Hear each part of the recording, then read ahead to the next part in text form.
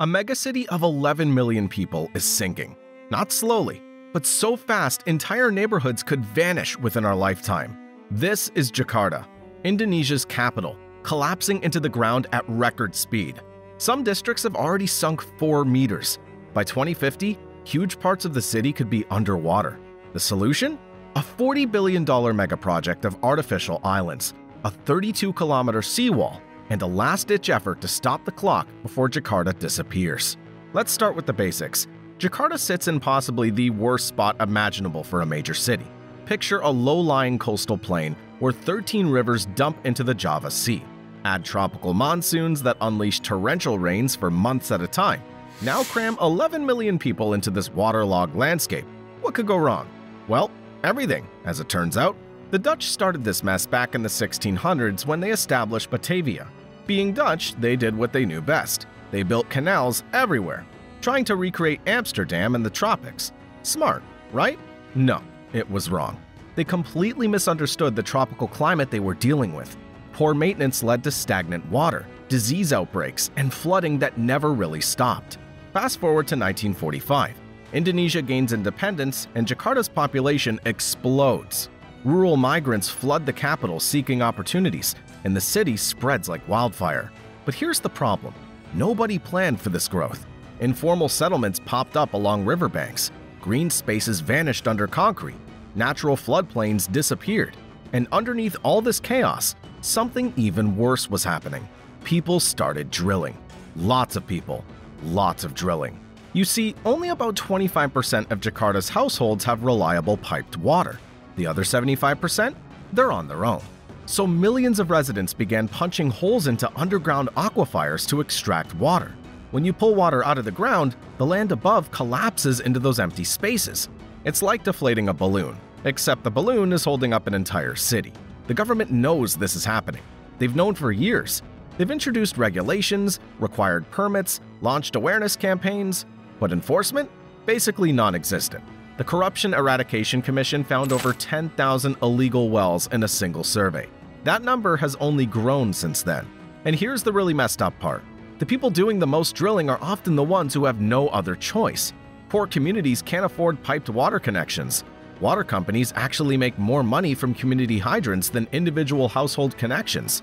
So there's zero incentive to expand infrastructure to poor neighborhoods. It's a vicious cycle where the most vulnerable people are literally undermining the ground beneath their own feet. Walk through North Jakarta today, and you'll see the consequences everywhere. Abandoned office buildings with their ground floors completely submerged in stagnant water. Fish markets where the walkways curve up and down like roller coasters because the ground keeps shifting. Luxury villas where wealthy residents spend thousands every few months fixing cracks that appear in walls and foundations. Sukesi, a 60-year-old grandmother who runs a small shop in the waterfront neighborhood of Morabaru, points to marks on her doorframe showing where floodwaters reached during the devastating 2007 floods. About 2 meters high. But here's the thing that'll blow your mind. The seawall protecting her community is also sinking. Every year, the tides get a little higher relative to where she's standing. Faced with this unprecedented crisis, Indonesia did what any sensible country would do. They called the Dutch. The Netherlands have been fighting the sea for centuries. They know a thing or two about keeping water where it belongs. Dutch engineers looked at Jakarta's situation and proposed something that sounds like it came straight out of a superhero movie: the National Capital Integrated Coastal Development Program. Friends call it the Giant Seawall and Great Garuda Projects. This is a massive 32-kilometer seawall arcing across Jakarta Bay like a giant concrete rainbow. But it's not just a wall. It's a complex system that would create an enormous artificial lagoon capable of storing rainwater and managing river flow. Add 17 artificial islands built through land reclamation, all arranged in the shape of a garuda, Indonesia's mythical national bird. Because if you're going to build something this crazy, you might as well make it look cool from space. The Dutch aren't making this up as they go along. They built something similar in the 1920s called the Afsluitdijk, a 32-kilometer barrier that saved large chunks of the Netherlands from catastrophic flooding. That project involved massive ships dredging material and dumping it onto the seafloor until it poked above the surface. Then they strengthened it with rocks, raised it higher with sand and clay, and topped it with grass to hold everything together. Jakarta's version would be infinitely more complex. This wall needs to support its own massive weight plus potentially huge new developments, including skyscrapers on the reclaimed islands. The construction plan involves multiple phases. First, strengthen existing coastal defenses. By 2030, extend these into a giant seawall stretching across the entire bay. By 2050, complete the wall and transform it into a massive freshwater reservoir. But this is one of those things that's easier said than done. The wall must integrate sophisticated floodgate systems to control water flow from Jakarta's 13 rivers. The artificial islands need extensive reinforcement using concrete, sand, gravel, and clay. The entire structure has to withstand not just normal tidal forces, but increasingly extreme weather events. Sounds amazing, right? Well, not everyone's buying it. Environmental scientists are having collective panic attacks over this project. They warn that walling off Jakarta Bay could create an ecological nightmare. All that polluted river water that currently flows out to sea, it would get trapped inside the wall, potentially turning the bay into what critics call a septic lagoon filled with toxic waste. The barrier would also mess with marine ecosystems, alter sea currents, and possibly cause erosion of nearby islands. But the environmental concerns pale next to the human cost. Coastal communities, especially traditional fishing villages, have been facing mass evictions. Entire neighborhoods get bulldozed with just a few days' notice. Residents are told to move to concrete apartment blocks located more than 10 miles inland, far from the fishing grounds and tourism businesses where they actually work. Sahali, a 58-year-old fisherman who's worked Jakarta Bay for 30 years, says that, "We're the ones who live and work here, but nobody's consulting us about our futures. The elite, the politicians, and the rich are making the decisions, but they don't care about us or understand us." So, as you can see, the displacement has exposed some ugly social dynamics. Many of the waterfront developers are Chinese-Indonesian business families, while the displaced communities are predominantly Indonesian Muslims. The new luxury developments aren't even being marketed primarily to locals. They're targeting overseas Chinese buyers from Singapore, Malaysia, Hong Kong, and mainland China.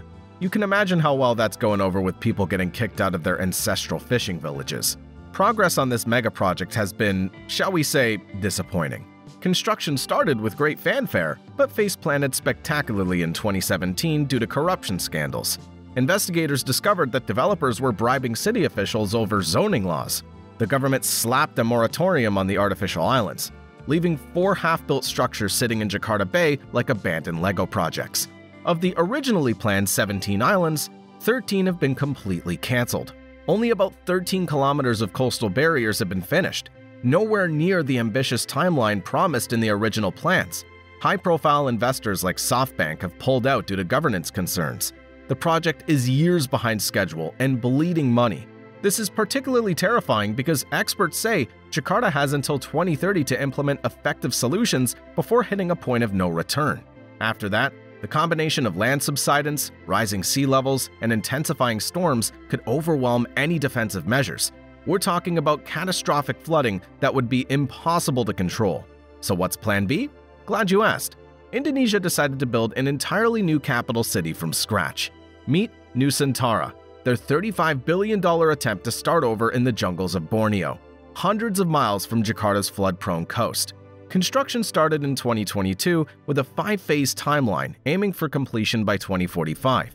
The marketing materials promise a smart, green metropolis powered by renewable energy. Recent footage shows progress on a presidential palace designed like, you guessed it, a Garuda, plus new highways connecting the site to other regions. Apparently, the Indonesian government really loves that mythical bird. But Nusantara has its own serious problems. The construction site is eating into protected forests that serve as critical habitat for endangered orangutans. Environmental groups are freaking out about potential damage to one of the world's most biodiverse ecosystems. Indigenous Dayak communities are getting displaced for the second time in recent history, and the new presidential palace looks suspiciously like the Palace of Versailles, which is a great look during an economic crisis. Oh, and the project is already struggling financially. Initial international investors have bailed, forcing greater reliance on state funding. Critical infrastructure like the airport remains unfinished despite all the publicity about the fancy palace construction. So let's recap where we stand. Jakarta continues sinking at an unprecedented rate. The $40 billion seawall is partially built and mired in controversy. The new capital city faces environmental backlash and funding problems. And every day, more illegal wells get drilled, pushing Jakarta further toward its potential underwater fate. Meanwhile, residents in the hardest-hit areas live with daily reminders of their precarious situation. Seawalls built after the devastating 2007 floods are already cracking and leaking. During high tides, water pours over the barriers and floods neighborhoods with increasing frequency. Some residents have raised their homes on stilts or moved furniture to upper floors during flood season. Others have simply accepted that their neighborhoods may be uninhabitable within decades. The psychological impact of living in a literally disappearing city creates a unique form of climate anxiety affecting millions of people. Imagine trying to plan for your kid's future when you're not sure if your neighborhood will exist in 20 years. This isn't just Indonesia's problem. Jakarta serves as the political, cultural, and financial center for a nation of 280 million people spread across more than 17,000 islands. If Jakarta collapses, the regional economic consequences would be devastating. Plus, whatever solutions work here could influence how other coastal megacities deal with similar challenges. Cities like Bangkok, Manila, and parts of Miami are experiencing significant subsidence and flood risks. The whole situation of Jakarta represents a perfect storm of natural vulnerability, rapid urbanization, inadequate infrastructure, and climate change impacts. Unlike gradual environmental changes that allow for adaptation over generations, Jakarta's crisis demands immediate action with limited resources and competing priorities. And here's what makes this situation truly wild. We're watching in real time whether modern engineering can actually save a major city from the forces of nature. This isn't a theoretical problem or a distant threat. This is happening right now to 11 million people. The clock is ticking, the money is flowing, and the world is watching. Jakarta's race against time continues, and nobody knows how this story ends. Will the $40 billion seawall actually work? Can Nusantara provide a viable alternative? Or will we witness the first major climate-induced collapse of a modern megacity? The next few years will determine whether 11 million people can continue calling Jakarta home. Whatever happens, coastal cities around the world are taking notes. Because let's face it, Jakarta might be the fastest sinking city today, but it probably won't be the last. But for now, keep an eye on Vizionary, subscribe, and hit the notification bell so you'll be the first to know when it's all set. Until next time.